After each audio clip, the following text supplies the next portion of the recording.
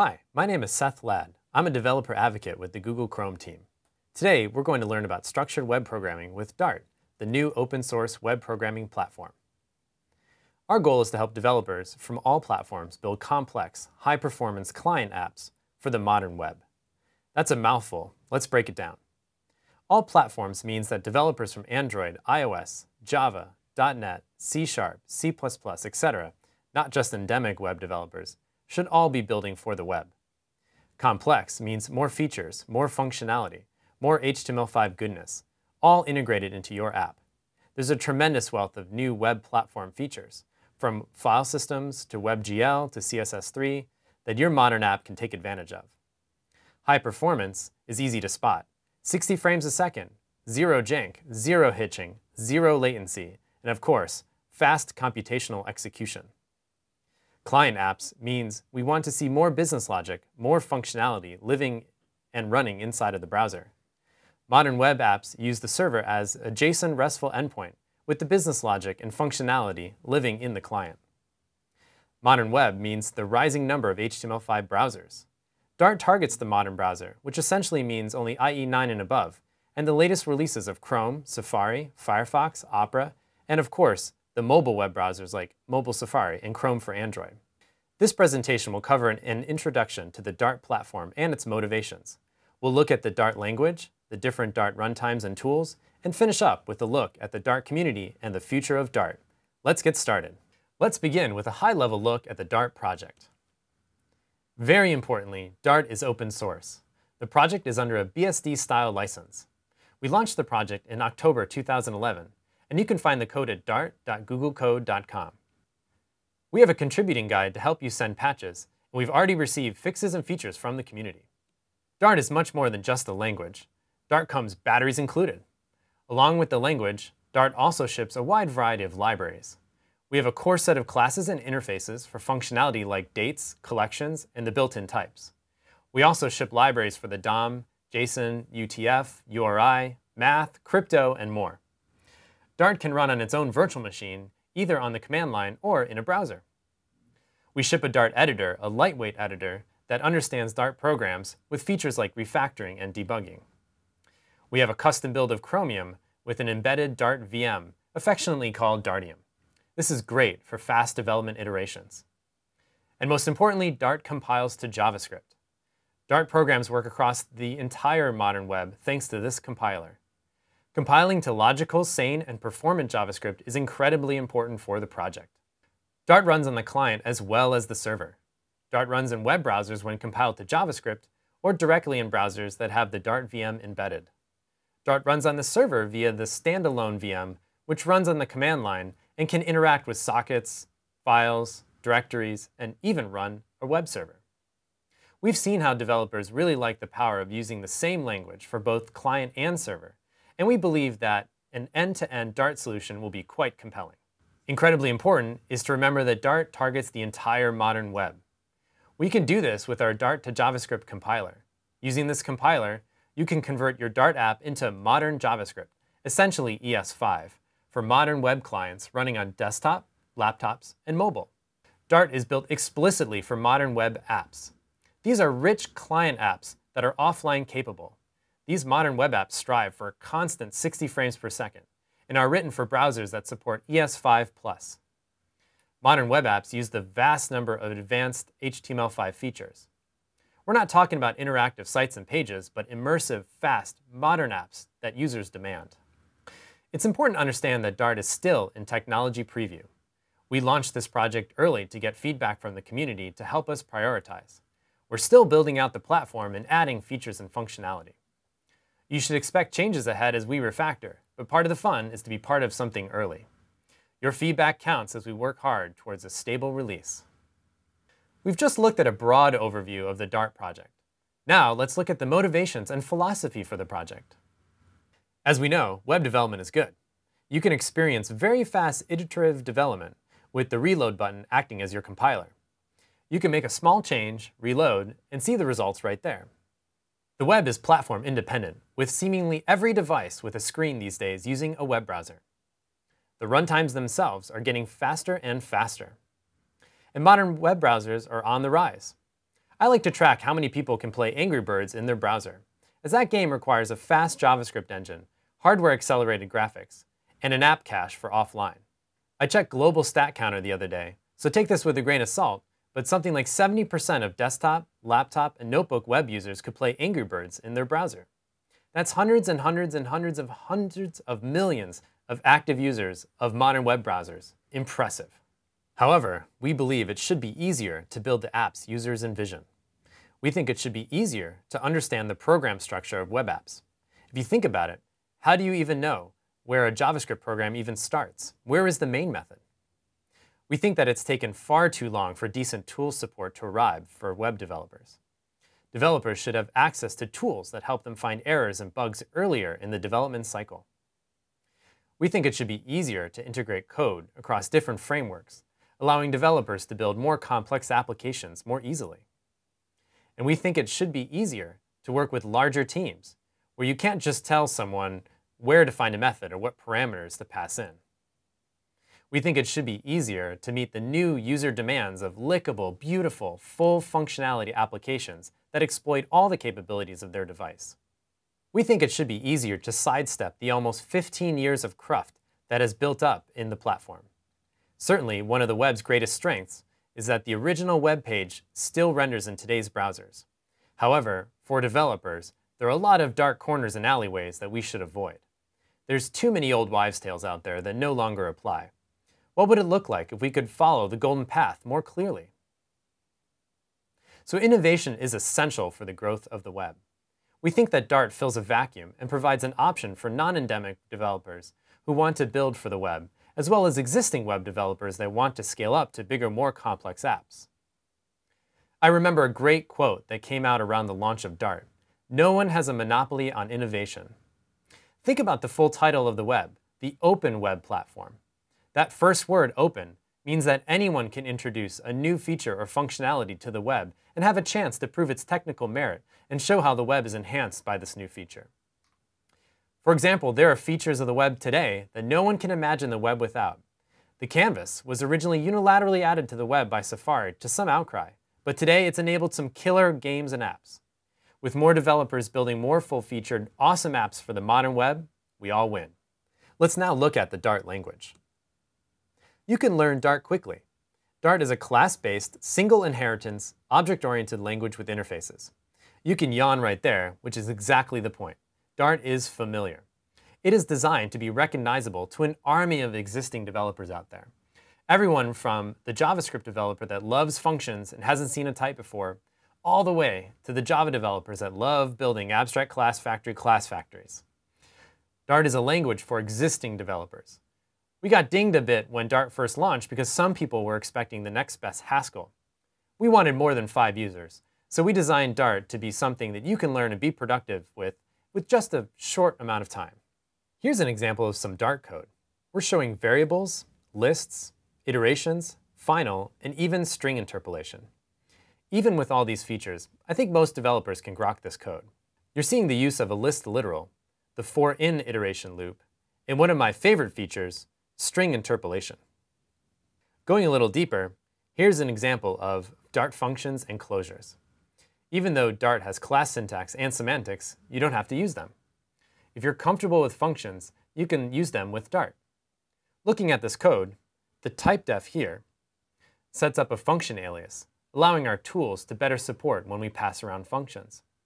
Anytime we can help our tools, the more chances that we can be warned about potential problems and bugs early. The makeAttr function is a top-level function, which creates a closure around n and returns a function of type attr. The main method creates a new attr function that adds 2 to a number. Dart's functions and closures make it easy to compose programs without classes. Even though you don't have to use classes, there are situations where you're really glad you have them. For example, today it's very difficult to share code across JavaScript frameworks. It's clear that many developers think in classes and want to work with classes, and most of the major JavaScript libraries provide a way to emulate classes. Here, you are looking at 4 different ways to make a class with MooTools, Prototype, Dojo, and XJS. A class from one library cannot be shared with a class from another library. This limits the ability to compose systems with multiple libraries and frameworks. In Dart, you can share and structure code across libraries and frameworks thanks to class and interface semantics built right into the language. Here, you are looking at a simple point class. A favorite feature is the constructor arguments sugar. The this.x and this.y constructor arguments desugars into this.x equals x and this.y equals y, a common pattern in most constructors. On the right is an example of a panel class from framework A and a menu class from framework B that cleanly extends the panel from framework A. This is an example of two separate libraries sharing code and building on one another. This leads to more code reuse. In Dart, you can reason about unfamiliar code more easily. For example, the JavaScript example at the top reads, the calculate method takes an origin, an offset, an estimate, and I don't even know what it returns. What is an origin? What is an offset? What does this return? Given this function signature, you know almost nothing. Of course, you can pray the developer left comments to annotate all the types of the parameters and return value. If you're lucky, they did, but then your tools don't know how to parse written text. Worst case, you're reading the function body. And if you're reading the function body, you've broken encapsulation and you're in a bad spot. You really want to know what the method is, what you can pass to it, and what it can return. With Dart's optional type annotations, you can add inline types to better convey your intention to fellow developers and give the tools to help you detect problems and bugs early. Optional static type annotations is a long term, but it simply means you can use static types when you want to and leave them out when you don't. We created a system that helps you without getting in your way, a system that doesn't create an overly burdensome ceremonial type checker. Dart's types create an innocent until proven guilty programming experience. Dart supports duck typing, but there are plenty of cases where you want inline documentation for the consumers of your API and tool-based checks. We'll see how optional type annotations help us scale our code from small ideas to large apps. Let's look at an example now. To the Dart editor. This is the standalone Dart editor. It ships with the Dart project. Let's use it to write some simple Dart code. Let's say that you want to write a game and you want two figures to battle. Let's see how that might look. First, we're going to write a main method. And let's say that we want those two figures to equip for battle. So equip for battle. And I guess they're warriors. And we want to do warrior.equip. And let's say we're going to give them a new sword. Cool. So I save my project, and immediately my editor gives me real-time feedback. It says, can't find sword, doesn't know what a sword is. Well, that's great. I know, before I even run the program, what else I need to do. So let's create a sword class. Okay. Very cool. So now, in our main method, let's create these warriors. Well, it's pretty fun to have pirates and ninjas battle, so let's make a pirate first. We're going to say equip for battle, new pirate. Okay. And sure enough, my editor again tells me, I don't know what a pirate is. Let's go ahead and make him happy and create a pirate. Okay. Okay, so let's just run this program. Right away, the runtime says, can't find method equip on instance of pirate. Well, he's right. If I look, the pirate doesn't have equip. If only my tools could have told me this. But let's go ahead and let's make the program happy. We'll say it takes a weapon, and we'll say arg. Okay. When I run the program again, everything works, and arg is printed out, exactly as we expected. But Dart lets us do better.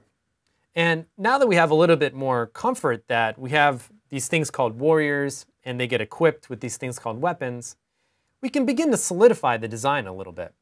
Now, we need two things to battle, so let's create a ninja. Okay. And I'm going to be a little bit smarter this time.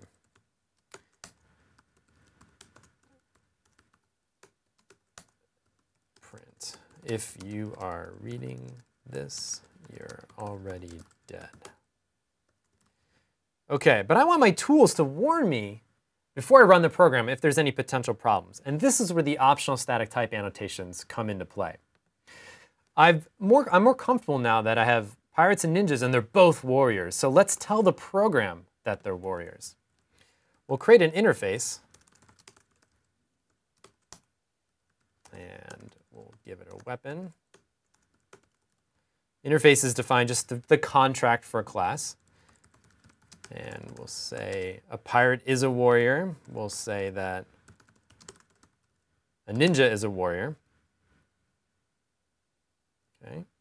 And finally, we're going to tell equip for battle to expect that a warrior is actually a warrior. And now, if I remove some code here, my program can tell me a warning before I even run that a ninja can't really be passed in here because it's missing some methods that are going to be called inside equip for battle. This is great, immediate, instant feedback that my system can tell me before I even run.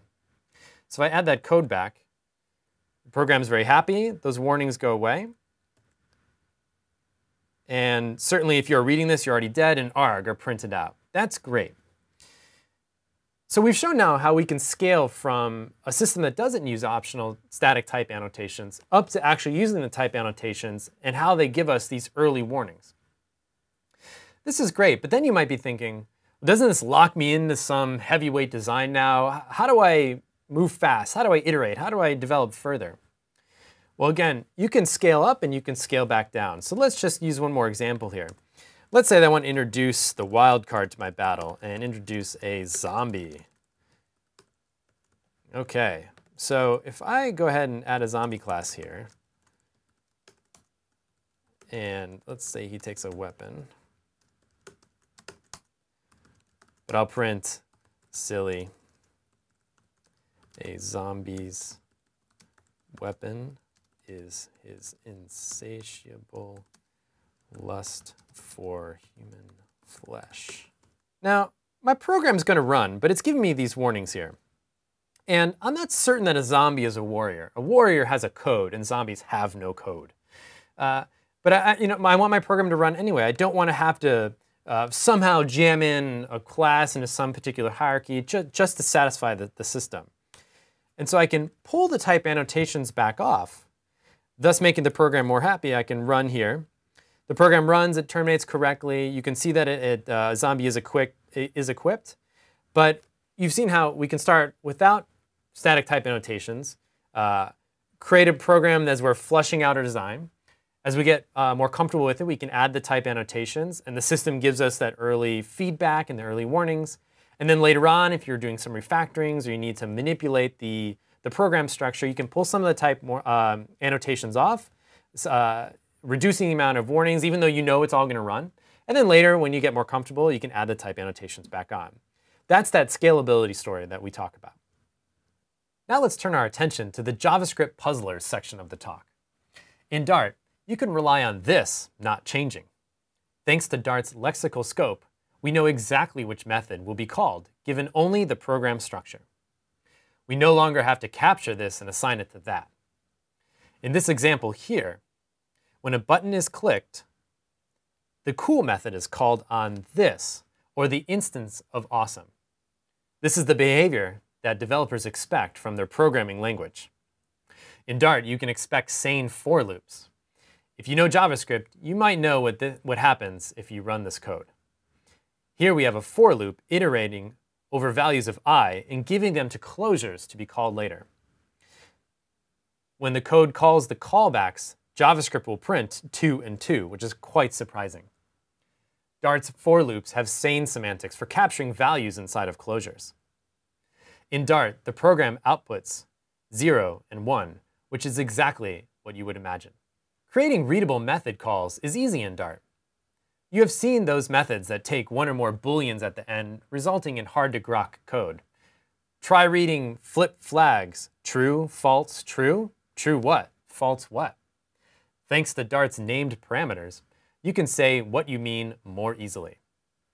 On is true, up is false, hidden is true. Got it. A benefit of name parameters is that they become optional if you give them a default value.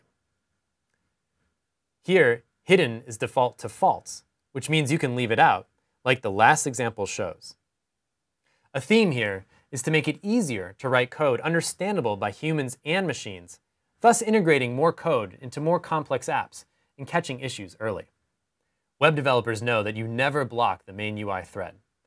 This example is something you never do. You never put lengthy or costly methods back to back like this. The common way to split up the work is to use callbacks that trigger the next step in the algorithm. These callbacks fire when the event loop is ready, thus giving the UI thread a chance to do other work. However, as you can see, these callbacks get nasty and nested, making it hard to read. Deeply nested and async code becomes hard to follow. Luckily, in Dart, you can use a future to encapsulate this pattern. A future is a promise for a value to be provided later. If each of the costly methods returned a future as a token, you can chain the methods as shown here. These methods now line up and become easier to read, yet still run asynchronously. A future is returned immediately, and when it has a value, its chain method is called, or then is called when the last future has a value. The future API is beginning to show up in more and more Dart code as the preferred alternative to one-shot callbacks. One of the core tenets of Dart is that it must compile to JavaScript. As you know, JavaScript is single-threaded, but as you also know, devices are shipping with multi-core machines. Concurrency is great, but shared memory threads is error-prone and hard to optimize. Dart programs can take advantage of multi-core through a system called isolates. An isolate is an isolated memory heap that can run in a separate thread or process. Because there is no shared state, you communicate between isolates by passing messages. Here is an example of spawning an isolate for an echo function. A send port is returned, which is used to send hello from main and wait for a reply. The use of then is a signal that we're using the future library. You can see the echo function waits for messages on its receive port, and replies to those messages are sent with the send function. Even though Dart is a familiar language, we took this rare opportunity when designing a new language to fix a few things along the way. Isolates simplifies concurrent programming. They are inspired by Erlang's processes model for safer, easier to reason about parallel programming. The Dart VM natively supports isolates, and isolates compile to web workers for HTML5 apps. We saw this example when we played with optional static type annotations. The important point to remember is that the type annotations aren't there to get in your way. You can still write dynamic duck-typed code. This is especially useful when you're experimenting or testing ideas. You can get even more dynamicer with Dart thanks to no such method. If a method isn't resolved on an object, you can implement no such method and dynamically handle it. For example, this code exposes any JSON map as a Dart object and uses no such method to handle the properties of the JSON map as object methods. Dart is very much a dynamic scripting language. We looked at a lot of cool language features and improvements over JavaScript. Let's see how you can run Dart code. First up, running Dart on the server. Dart isn't just for modern web apps running in the client. Dart can also run via its standalone VM on the command line for scripts and servers. This example code serves static files via the built-in HTTP server library. You can also see uses of files and directories. Critical functionality for command line apps. The Dart VM supports a lot of functionality for your servers, such as files, directories, sockets, web servers, HTTP clients, and even WebSocket servers and clients. We believe in a vision of running Dart code on the client and the server. Let's see a demo of this right now. We're back in the Dart editor. Let's look at a simple Dart server. This looks familiar to the code on the slide previously. Let's make a small change so we know that it's all working. Hello, enter tubes. We save the program. Our editor is happy. Let's go ahead and commit the change. And now let's send it up to the cloud. This command is actually pushing the Dart application you just saw in the editor up to Heroku's cloud. Heroku lets you run arbitrary applications in the cloud, and we've wired in the Dart virtual machine as one of those runtimes. So you see here the deployment processing happening in real time. Let's grab the URL from our new Dart app. Zoom in. Hello, intertubes. Sure enough, is printed out. What you're seeing here is debug output from a live running Dart virtual machine program in the cloud. We deployed it in real time, and this is running right now. Of course, Dart is first and foremost a web programming language. Let's look at Dart running on the client. Every web developer is familiar with the DOM. Unfortunately, the DOM is a language-agnostic interface and never feels natural to whatever language you are working in. jQuery is popular in part because it did a great job smoothing over the DOM and making it feel natural to JavaScript developers. Our fresh approach to web programming means we can take a fresh approach to interfacing with the browser. We've created an HTML library to make programming the browser feel like Dart code. This example shows some of the HTML library's features. Creating a new element is simple thanks to the use of element.tag named constructor. An element's classes are just a Dart list. So you can add a new class just like you can add anything else to any Dart list. The event handler is one of my favorites. On.click.add reads clearly and uses an anonymous function to handle the click event. Finally, we easily add the button to the body's elements because elements is just another Dart collection. The compiler targets ES5 JavaScript, essentially modern web browsers. Work has begun to perform tree shaking and dead code elimination, helping apps load and start quickly. The compiler itself is written in Dart. In fact, you can use the compiler to compile the compiler to JavaScript. We're working hard on generating smaller and smaller JavaScript and continued performance improvements. We've seen how to run Dart code. Now let's look at editing and debugging Dart code. The Dart project ships Dartium, our build of Chromium that embeds a Dart VM. Dartium is great for fast iterations, enabling you to write Dart code, make edits, and simply hit reload to see the changes. The Dart editor is wired into Dartium for a nice debugging experience. And Dartium has begun integrating the dev tools for Dart. Let's see a demo now. Here's the same code that you just saw on the slide. Now I want to show you this running in two different ways. First, when we run it natively, it'll fire up what we call Dartium. Dartium is Chromium with the Dart virtual machine in action. Sure enough, the button appears. When we click it, it tells us clicked. Pretty impressive. But the real power is the integration between Dartium and the editor. For instance, let's set a debug breakpoint. If we run the program again, go back to the editor, and you can see the program is stopped right where we set the breakpoint. If we continue running the program, the button is indeed rendered. So that's pretty cool. You can debug in the editor. You can also debug with the DevTools integration in Dartium. So here, let's load up the source just to show you that the program we're running is indeed the actual Dart code. Let's set the same breakpoint in the DevTools and reload in the browser. And sure enough, it stops exactly where we set the breakpoint. More functionality will be added to the DevTools over time, giving you full debugging and program manipulation capabilities. But let's dive deeper. For instance, in the editor, you can do simple refactoring, like renaming. Let's rename this button. Right-clicking on the button. Let's choose clickable. And sure enough, the editor, thanks to the optional static type annotations, can find all uses of the button variable and renames everything to clickable. Finally, I want to show you how you can compile this simple program into JavaScript and run it on all modern browsers. Using the editor, we can go to Generate JavaScript from the Tools menu. This will now run our Dart2JS compiler. Now we can take the URL running in Dartium.